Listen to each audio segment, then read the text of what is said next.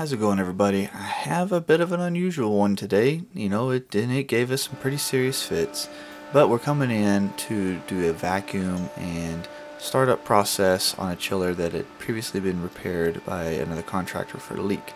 The chiller had a couple of minor leaks, but there was a major leak at the rear bearing oil inlet on the top of the motor. With the busy schedules and such this summer, we did miss the opportunity to initially do the repairs, but thankfully the customer gave us an opportunity to come in, do the vacuum, and finish it out from there. Getting on site, our first steps is to get our vacuum set up and release that nitrogen pressure from the pressure test, get it out of the system. The pressure did hold for a full week with no issues, which is fairly aggressive time frame, but we really wanted to make sure that it wasn't going to have any problems and that we had the extreme confidence to say that this had fully sealed the system. I have been using the Navic NRD24M as my centrifugal vacuum. It has proven absolutely amazing, comboed with the Blue Vac hose and gauge as well. They're wonderful. I do have links in the description to TrueTech tools with promo code HVACtime if you want some savings on those. So on this evacuation, I decided to use the 1/2-inch port at the bottom of the evap instead of adapting down to the larger recovery port on the backside under the condenser. The T-fitting on top where the regen return line is, that is not factory, by the way. I field installed these so that I have an easy access port to get to. The older machines actually had a valve on top of the evap right there you could use, but the newer ones don't. I just adapted there at the return line. With the nitro out and everything prepped, we finished hooking up our vacuum pump to get that sucker spinning. I do like to nylog all my caps and ports on my machines as just part of my evacuation prep process. The cap on the valve I'll be using though was very corroded, and I did not want to trust that even with nylog. So I do recommend using like a little small cone metal brush to get in there to clean those a lot easier. Ultimately, we made do with what we had on site without having to make a special trip. The vacuum pulled really well at first, and it was honestly starting to look a little too easy. The kind of easy that you just know it's just not going to be that way. But I was having some fun on site with my little thermal camera that plugs into my phone. And I have since gotten a new thermal camera, so stay tuned for that. And if you find yourself needing some tech support in any way, whether it be commercial or otherwise big or small, reach out to me at techsupport@hvactimetx.com. So we let this first vacuum pull overnight, and we came back in the next morning and it was at 2500 microns, which was unexpected because of how well it was pulling the day before. Genuinely thought we'd be significantly lower than that. Looking at this though, we decided that we were going to do a triple evacuation on the system, as it just looks like it may have gotten stalled out for whatever reason. We know there's a heavy moisture load from the leaks that were there. After isolating the vacuum pump, we were able to charge nitrogen back into the system through the top of the condenser to help break the vacuum and prepare for the second pull. And after breaking the vacuum, I made sure to actually use my gas ballast this time on the pump. It's not something I've had a good habit of using in the past. I didn't use it on the first one, but being the fact we had fresh oil in there, I wanted to try to protect it as much as I could. Here's where things really began to get interesting. So with the second pull overnight, we came back and we had only pulled down to 5,000 microns on the second one, which didn't make any sense. And at this point, just something told us that couldn't be right. So the technician I was working with actually had his own Blue Vac gauge, and we were able to go over to the condenser valve we've been putting nitro into, and sure enough, we had 380 microns. Seeing that something wasn't right there, we ended up looking into that return line valve there on top of the evap to see what was going on, and we did figure out that yeah, it's plugged up and it's not reading proper evaporator pressure the way that it normally would. And when we took the lines apart, we could see where the internals of it had really heavy corrosion, even so much so that we decided to replace the T-fitting that I had originally installed a number of years ago. So at first we just tried to pressurize the chiller and see if we could push the blockage back out the way it came in, but we didn't have any luck with that, and we were only getting a tiny whisper of pressure actually through the valves. It was next to nothing at all.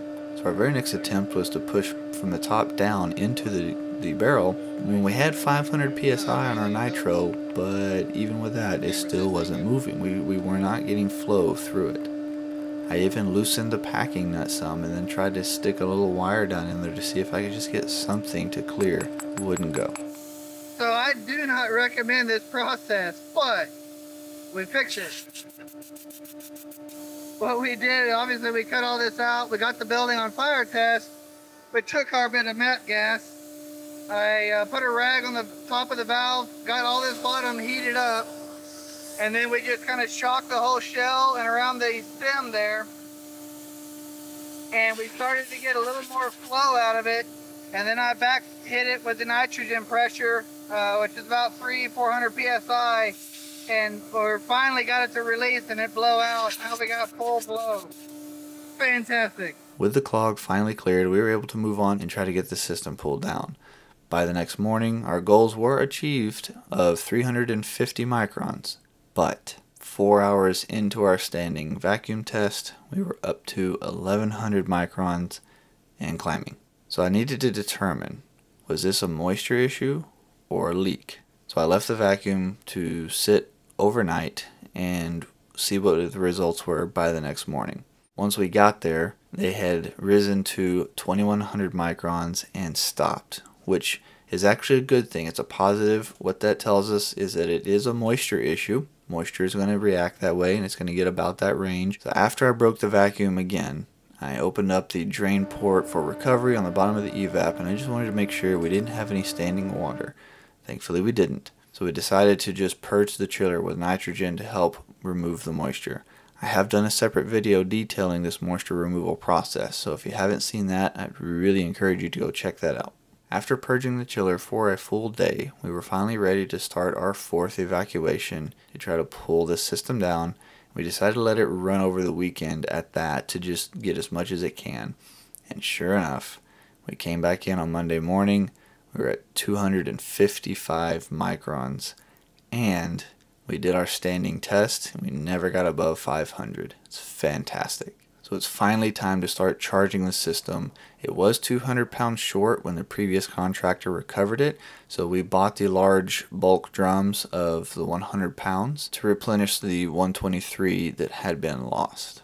So these drums are the first thing I want to add because I want this vacuum to help me draw as much as I can into the chiller. I don't have any other push-pull options or anything else with this, so this is going to be the fastest process.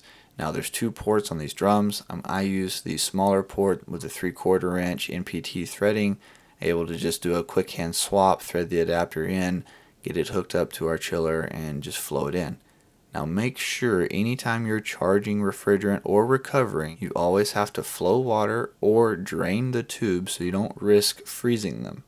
What you're really trying to do is you're needing to get your refrigerant saturation pressure high enough that it's not going to cause any kind of freezing. So that's really where you get yourself in trouble, is the saturation temperature will be too low, and that is what will allow your water in the tubes to freeze. So I am in no way condoning using this for this. This is purely me just experimenting. I have used the G5 Twin for low pressure charging before with success, but we're doing a push-pull out the top of the evap, into the recovery, out into our first tank, and then we're going to do a tank-to-tank charge. So right now, I turned it on and I purged this line. I'm currently pushing into this tank, and my goal is to start seeing positive pressure build. As I get a couple of PSI on there, we will then open the liquid port and bleed it over to minimize atmosphere. And then at that stage, we'll be able to open this valve, build pressure in the tank, bleed it, open, build pressure, bleed it, open. And this tank is already still in the charging process. So we finished the initial charging of the liquid. How we knew we finished was when we came over, our line had stopped jumping. And here on our output, we went from running about 6 PSI to 0 PSI. And we were maintaining about a -13 on the suction, where we had been running about 14 on the machine. So those combinations told us, all right, we're done with the liquid. Now we've switched over to the vapor side. So essentially we've swapped our hoses around and we're just pulling back through the tanks. and we're pushing into this suction valve here, or on the suction elbow, I should say. Now, one thing I did adjust, and I don't think I showed you initially, was I started off trying to pull from the top of the evaporator. The issue is my little T there. Now, this is my personal T. This is not something the factory does, but my little T has a depressor in it, and so it wasn't able to get as much volume. So I ended up moving over there to the condenser valve, and from the condenser valve we had much better flow. So we went from running a negative 15.5 or so to able to stabilize at a 13.5 to 14, pulling off the top of the condenser barrel. And it's strictly because we had better flow. We're still pulling vapor either way, but we had a more open flow path that way. No depressor, no other things in the way. Anyway, we moved 750 pounds of 123 in 5 hours. Completely cleared the liquid out of here, and we're well on our way finishing off the vapor that's left in this tank. With the system charged, purge filter, oil filter changed. By the way, separate videos on those. At last, the CVHF centrifugal that we've been working on is ready for startup. We left the purge unit to just run overnight to help just clean up whatever it can as much as it could, because the system had a very significant leak prior and we really hadn't done a whole lot to process the refrigerant. We knew it was going to have a heavy atmospheric load regardless. But I am going to make the startup process on this chiller a separate video just for the sake of time, and it became its own crazy process in and of itself. We had to go through quite a lot. So be looking for that.